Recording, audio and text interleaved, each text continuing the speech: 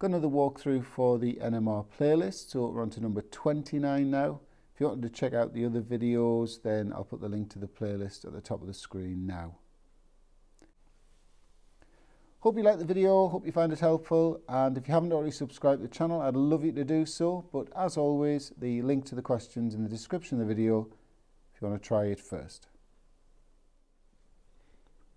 Okay, so make a start. So we've got a pretty typical question here where we've got to use all the information to establish the possible structure for compound J in this case.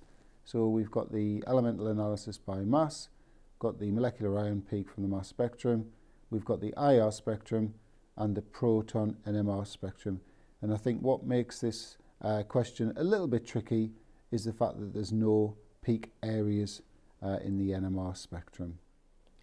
Anyway, we'll make a start by looking at the percentage composition by mass. So the typical thing, percentage over the relative atomic mass, that gives us the moles, dividing by the smallest gives us the ratio.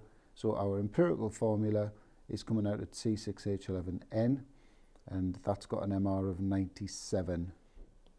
And then we just need to bring in the fact that the molecular ion peak is at M over Z 97, which means the MR of the molecule is 97, which means that the molecular formula is also C6H11N. So we've just got to sort of tell that story in our answer.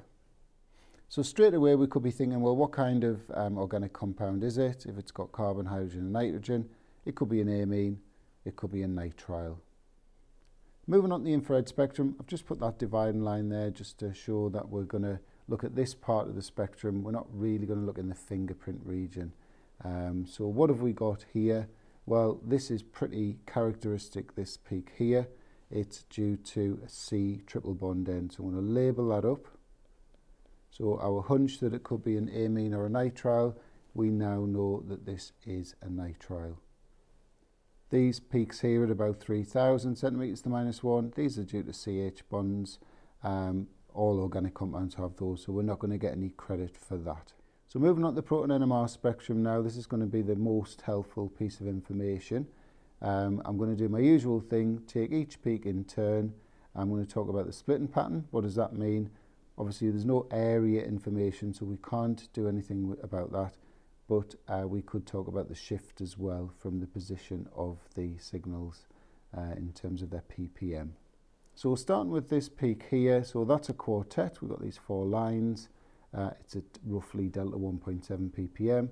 So what does a quartet mean? It means the protons that have caused that signal are adjacent to a CH3 group.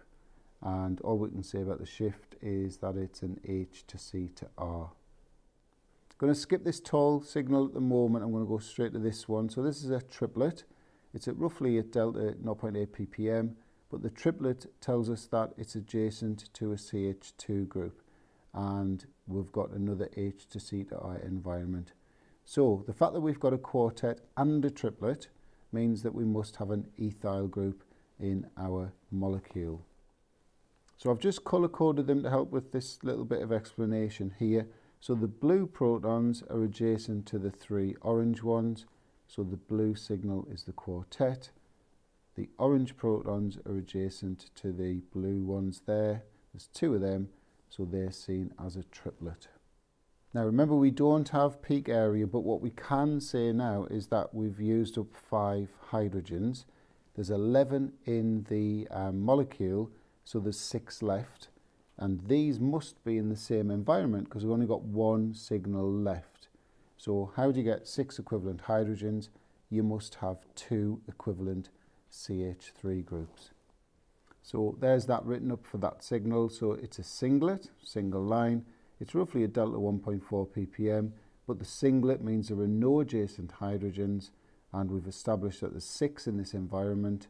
So we're saying that they're due to 2 equivalent CH3 groups. And again, we've got that same H to C to R environment. So remember, we know that it's a nitrile. So if we put that in, and we've got basically 3 carbons left. So there's 1 there, and there's your 2 equivalent CH3s. So that was the structure for J.